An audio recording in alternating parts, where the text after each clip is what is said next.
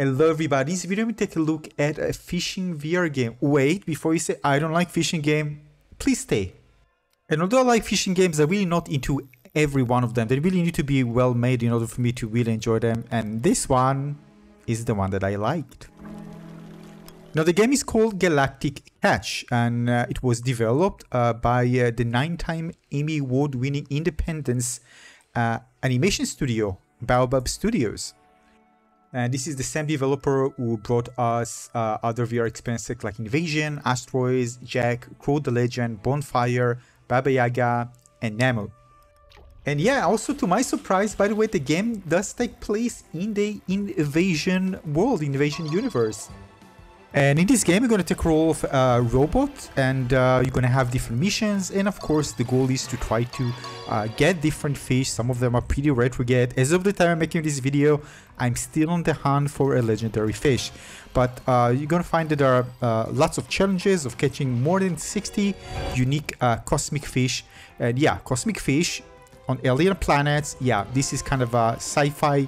This is not a realistic fishing game, but more like a sci-fi type of game, which of course make things, just for me, more exciting and interesting. Yeah, let's take a look at some gameplay, shall we?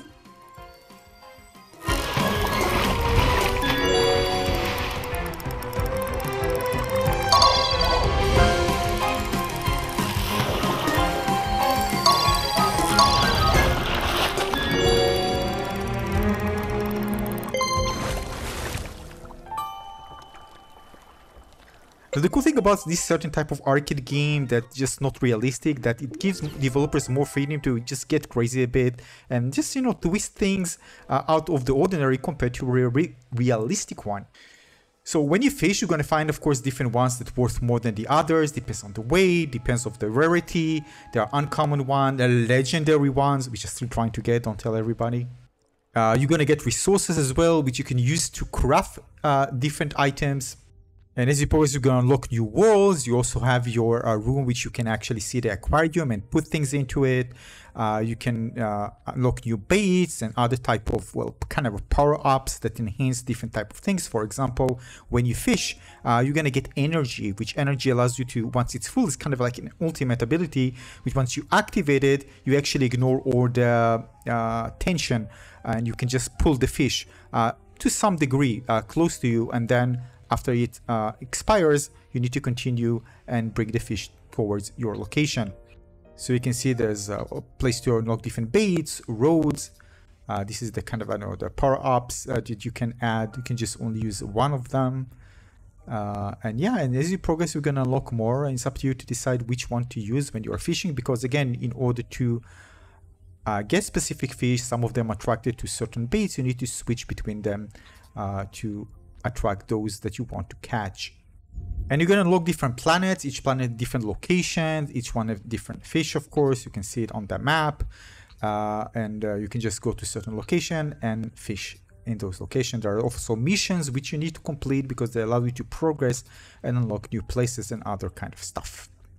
You can see also the resources required to craft, and some of them of course are rarer than others, so you need to capture rarer fish in order to get those resources. But that aside, at the end of the day, it will come down, at least for me, to how good the minigame of the fishing really is.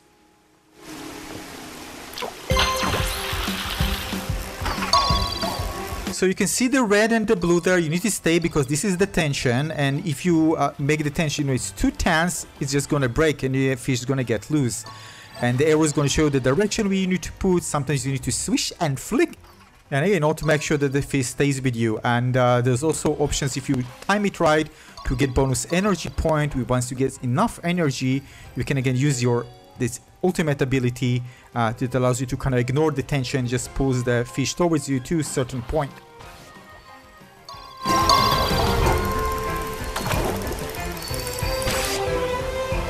And again, based on my experience, the harder, you know, the rare fish, we're gonna fight with you more. It's gonna be more challenging. Timing is very important. You see, I got the energy there. Soon you're gonna see that I actually unlock the energy, and I can actually use it if I decide to. It's gonna stay with you later on if you decide not to use it.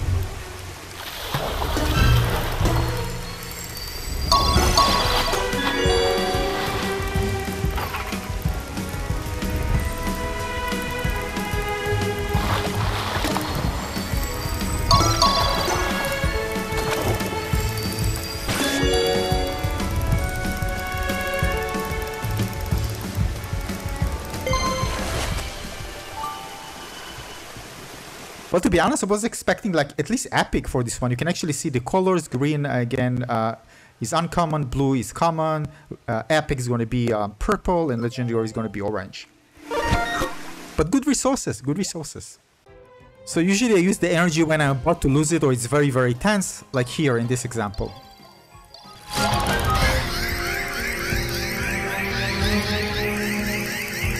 But you can see I can only get it to a certain point. Then, when it finishes, I need to pull it towards me in a regular way.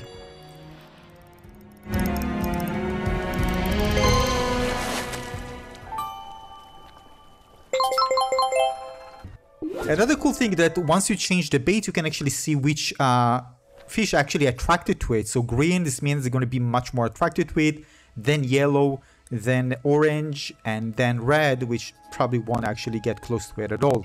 So it depends on the bait that you're actually using. When you change it, you're going to see the fish. After you press the trigger, you're going to see the fish that are going to be attracted to that specific bait.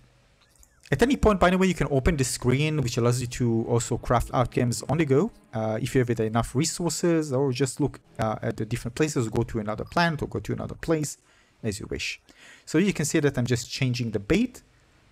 And some of them, by one of the bait that goes on the water, you need to kind of play with it a bit. So to attract the fish, it needs to be a moving one.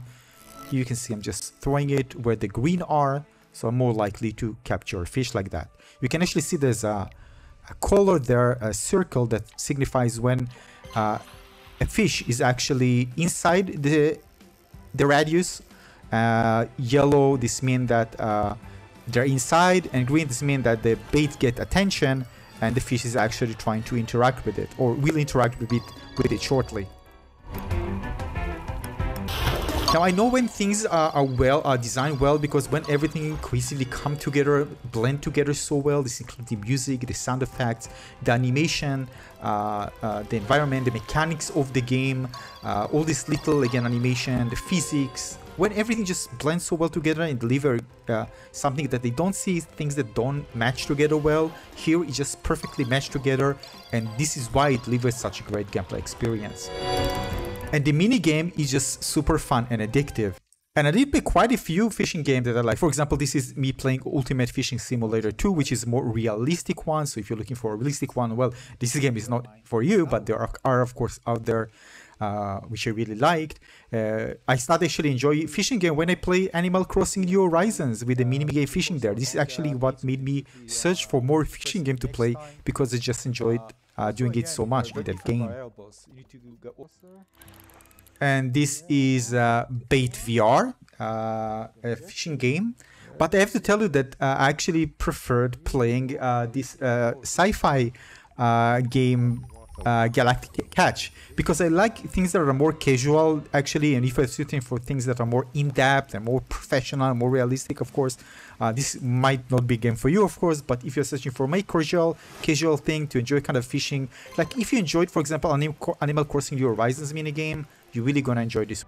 And you have this little encyclopedia where you can see all the different fish and where you can capture them, so you know what type of fish you're actually missing, and search for them, and hopefully to get all the collection. And as I mentioned before, there's also aquariums you can create by adding fish into it, and you can add decorations which you unlock as well to create your own beautiful aquarium. And here you can see me adding different fish. You can have several of them, by the way. Those you have caught, you can add them here. And just, you can enter inside the aquarium, by the way, yourself. You can just teleport there if you like, and see them up close. And beautiful animation. Looks really, really nice. Yeah, so to summarize, again, the great thing working for this game is, again, the combination. First of all, the mini game itself, the fishing, is amazing. It's just so addictive and fun and challenging. Of course, when you need to capture some rare fish, it's going to challenge you. You need to flick at the right time and decide when to use the energy at the right time to succeed.